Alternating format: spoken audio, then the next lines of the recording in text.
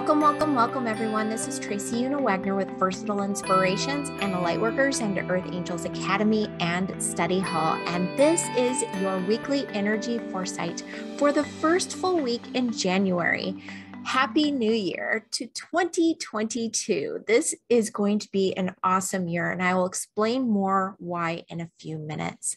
But this is your weekly energy foresight for January 3rd through the 9th. Your first full week in January.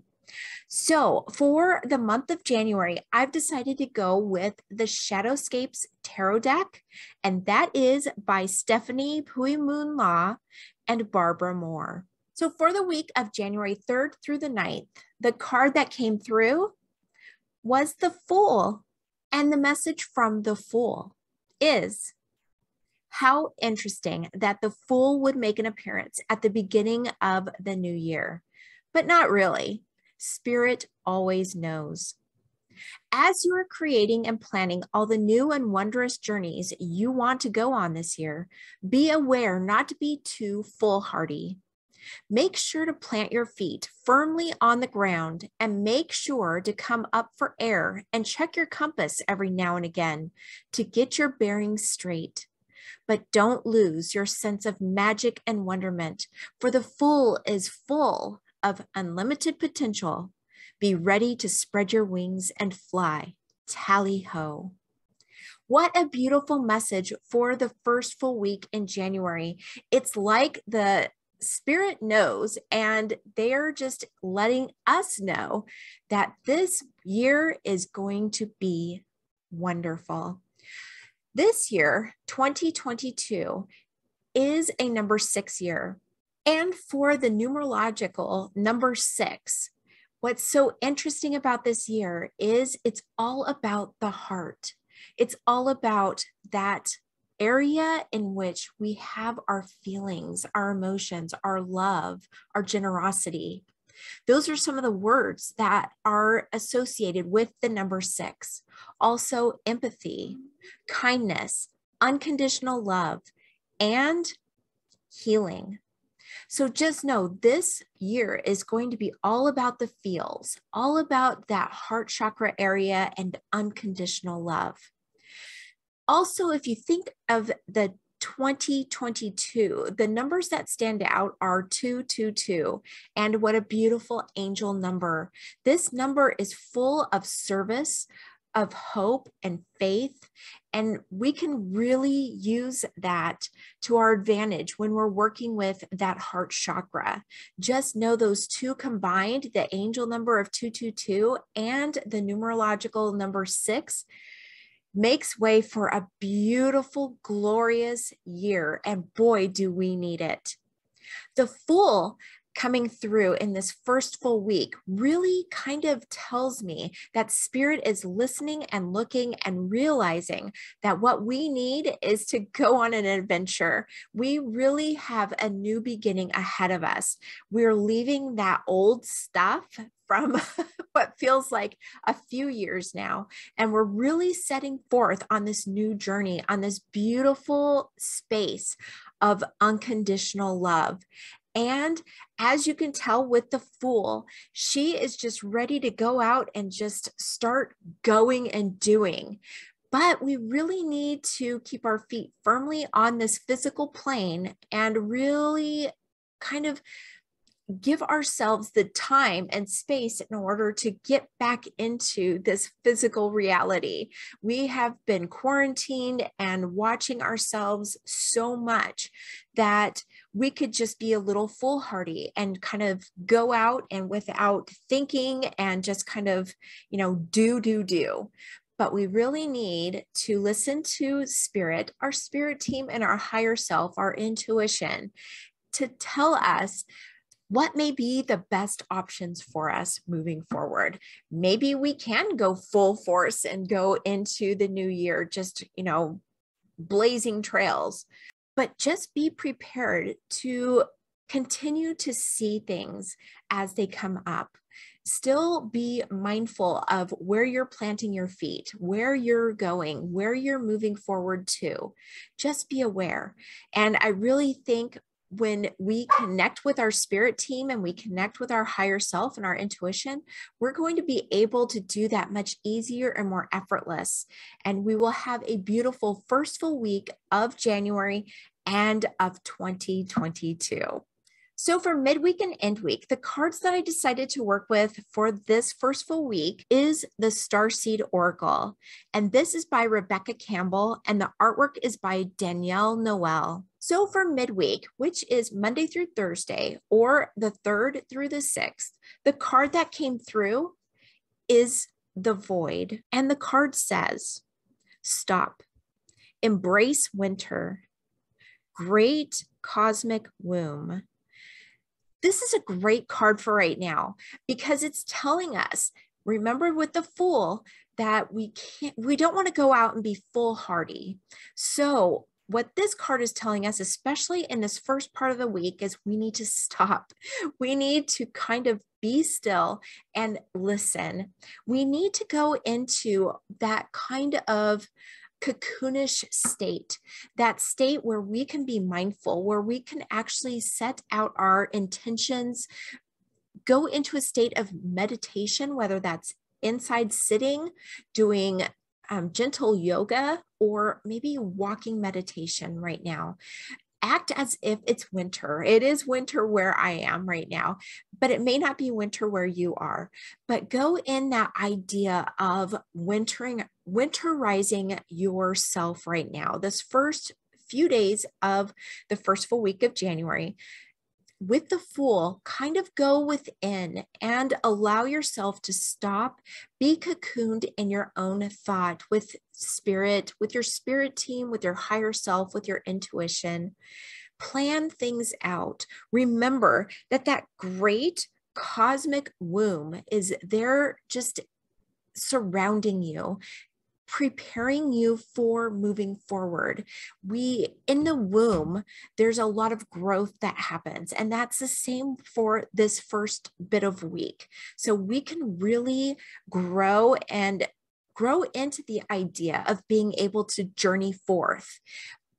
Because we haven't done it maybe in so long, we do need to prepare. That's why, using your internal compass, working with your spirit team, working with your intuition, really tapping in to that higher vibration, which we are all in a higher state of consciousness. That's why it may feel a little flighty, a little feeling like we're just euphoric because we're able to move forward in that space, that higher vibration state.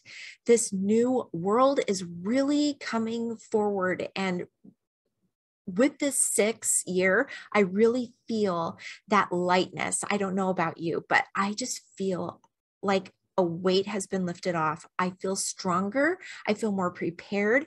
I feel like I can do pretty much what my heart desires, what my heart truly sings forth. I feel like I can do. I feel like I can manifest in a new way.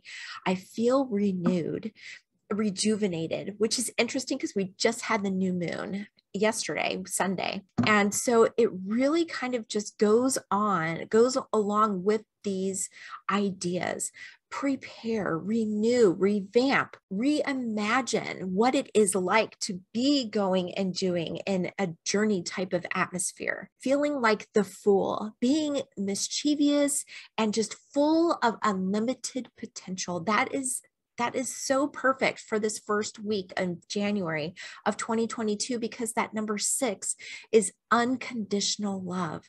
It is free of conditions. It is free of limits. So to me, that is just perfect for what just embodies this whole year. This whole week is just letting us know.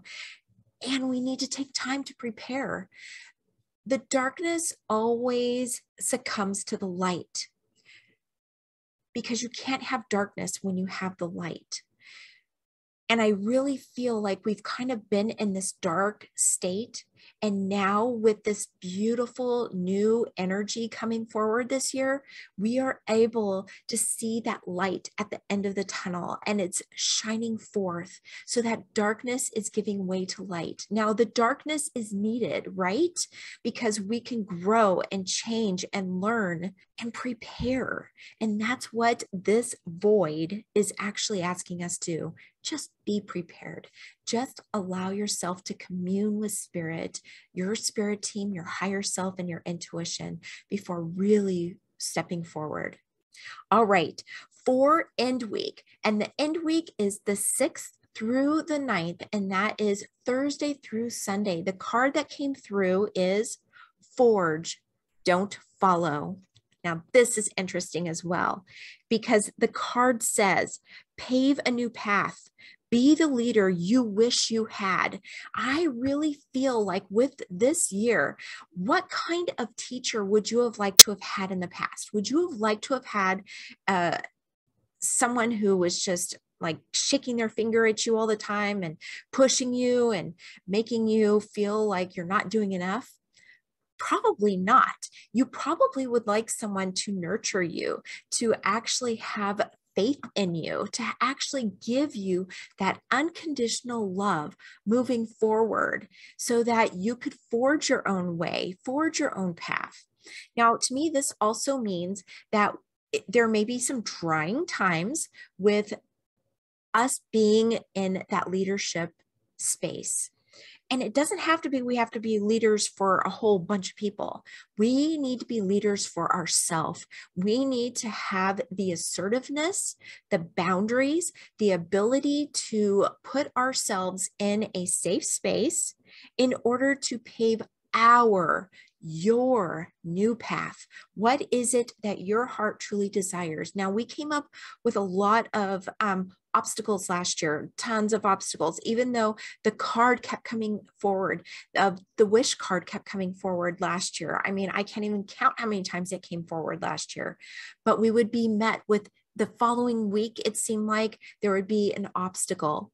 I don't think we're going to have that many obstacles this year. I think this year is a manifesting year. I think this year is really going to be about where we place our faith, hope, and trust.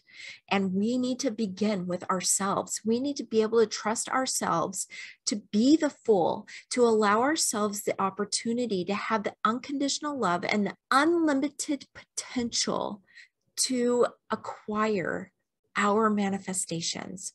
We can manifest so quickly and easily, but when we don't believe in ourselves, it's not going to come to pass.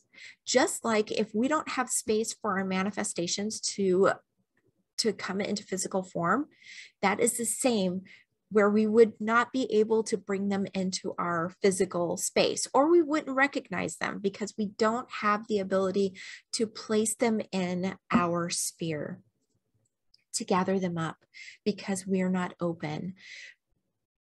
When we have a lot of stuff, whether you say, I am open, I'm open to receiving, but if there's no space for that stuff to be received, then it can't stick. It just, you won't even recognize it because you will be so full of other stuff that you won't have the ability to see it when it comes right up into your face.